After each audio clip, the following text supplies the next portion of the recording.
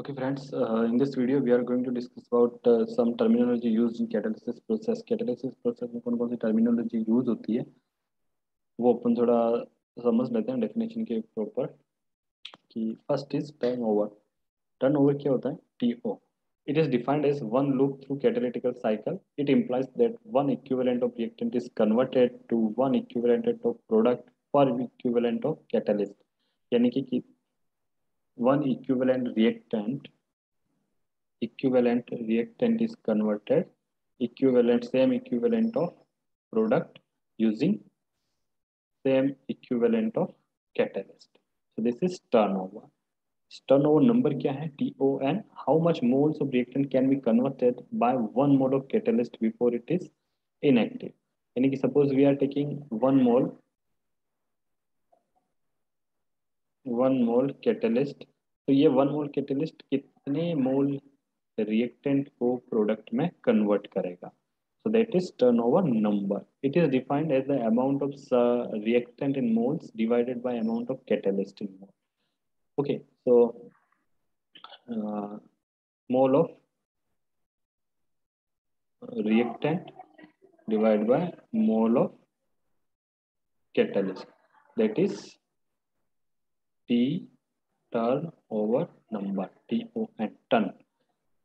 Okay, a catalyst with ton like 10 to the power 5 to 10 to the power 10 is called stable catalyst with a long life. अगर किसी catalyst की जो turnover number है वो 10 to the power 5 से 10 to the power 10 है, तो वो catalyst best means suitable catalyst और stable catalyst for a long life जाना जाता है। तो ये एग्जाम में कभी कभी पूछा जाता है कि सुटेबल कैटलिस्ट के लिए टर्न ओवर नंबर कितना होना चाहिए। So that is 10 to the power 5 to 10 to the power 10.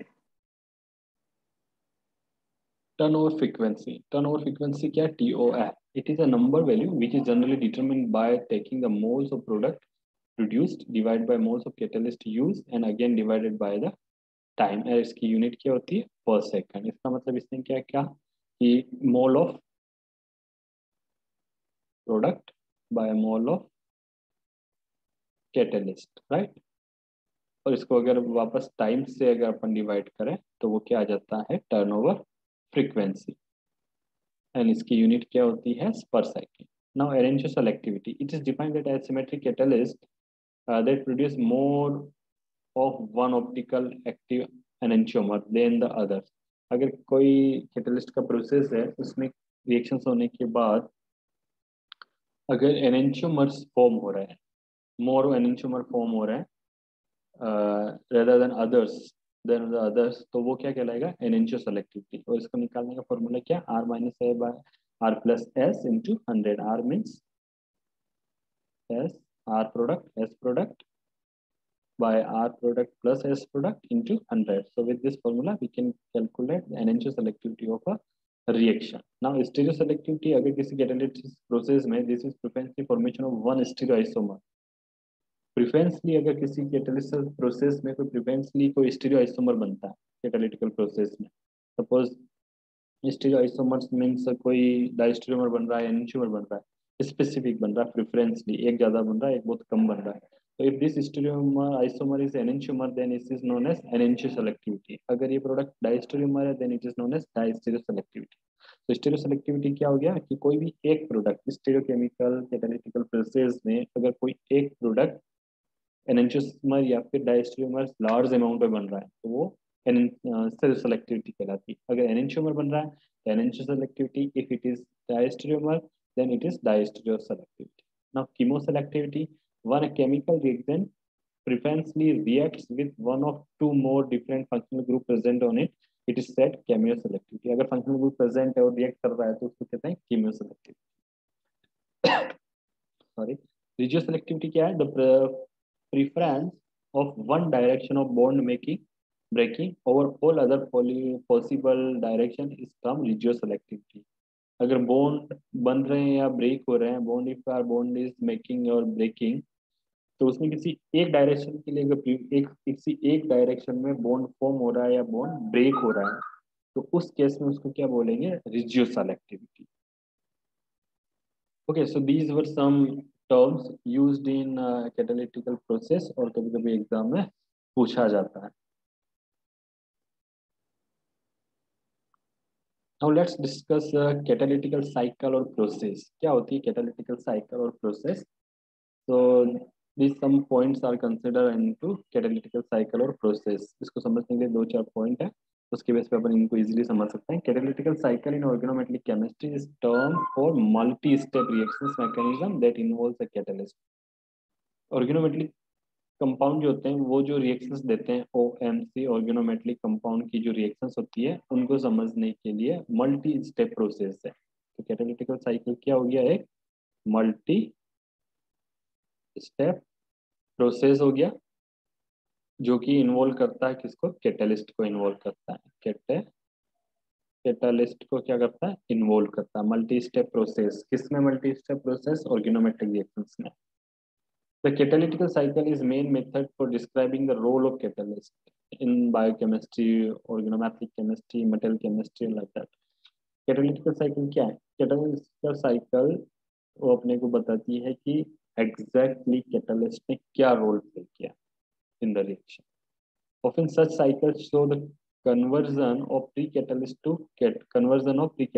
catalyst. ये साइकिल ये भी बताती है कि पहले कैटलिस्ट जिस फॉर्म में था, मतलब फर्स्ट इनिशियल जो था, इनिशियल फॉर्म में जो था, उससे वापस जब रिएक्शन स्टार्ट होती है तब उसकी फॉर्म कौन सी होती है, यानी कि conversion from pre catalyst to catalyst. A general catalytical cycle can be understood by the following diagram। देखो ये जो डायग्राम है इसके बेस पे अपन कैटालिटिकल साइकिल समझ सकते हैं। ये प्री कैटलिस्ट होता है सबसे पहले, it is turned into catalyst in first step. उसके बाद इसके ऊपर रिएक्टेंट का अटैक होता है, किसी एक रिएक्टेंट का, तो एक कैटलिस्ट और एक कॉम्प्लेक्स बन जाता है, दिस इज एक्टिवेटेड और इंटरमीडिएट। ओके, उसके बाद इसके ऊपर किसका अटैक होता है? बी रिएक्टेंट का अटैक होता है। बी रिएक्टेंट से क्या बन जाता है? Catalyst AB। इसको भी अपन एक्टिवेटेड कॉम्प्लेक्स बोल सकते हैं, एक्टिवेटेड और इंटरमीडिएट ट्रांजिशन स्टेट। नाउ क्या होता है कि कैटलिस्ट सी, इसमें से जो कैटलिस्ट ए भी है, मतलब कैटलिस्ट भी है प्रोडक्ट भी है, सब मिक्स है। इसमें से कैटलिस्ट अलग हो जाता है, प्रोडक्ट अलग हो जाता है, और एट द एंड कैटलिस्ट जो होता है वो वापस रीयूज हो जाता है। तो ये पूरी की पूरी क्या है? कैटालिटिकल साइकिल है।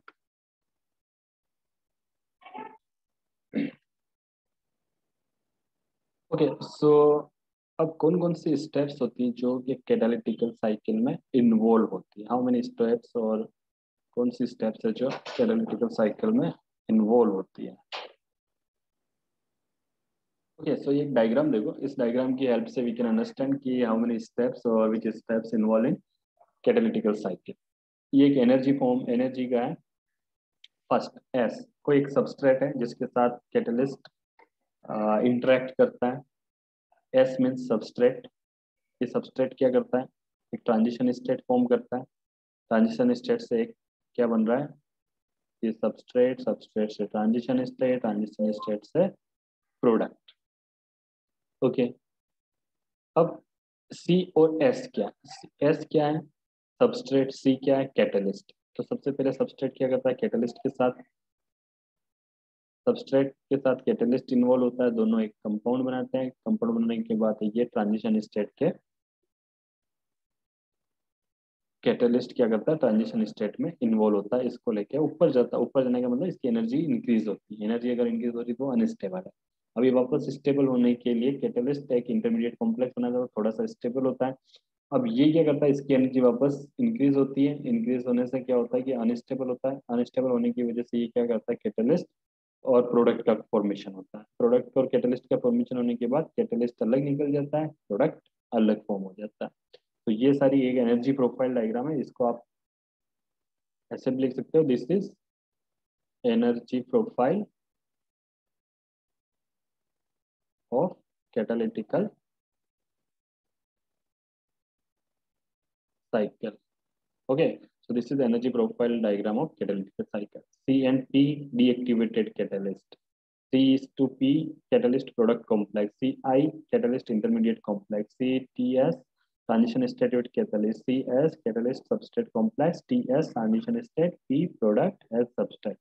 तो ये सारी की सारी इतनी सारी स्टेप्स इन्वॉल्व होती है किसी कैटालिटिकल प्रोसेस में। कैटलिस्ट क्या करेगा, सबसे पहले सबस्ट्रेट के साथ इंटरेक्ट करेगा, सबस्ट्रेट के साथ इंटरेक्ट करने के बाद एक इंटरमीडिएट स्टेट बनाएगा, फिर दूसरे रिएक्टेंट के साथ इंटरेक्ट करेगा, फिर इंटरमीडिएट स्टेट बनाएगा अगेन, फिर प्रोडक्ट फॉर्मेशन करेगा, प्रोडक्ट को अलग करेगा, कैटलिस्ट खुद अलग हो जाएगा. So these are some steps involved in catalytical cycle. Hope ये वीडियो आपको पसंद आएगा. Thank you very much. Like and subscribe करें.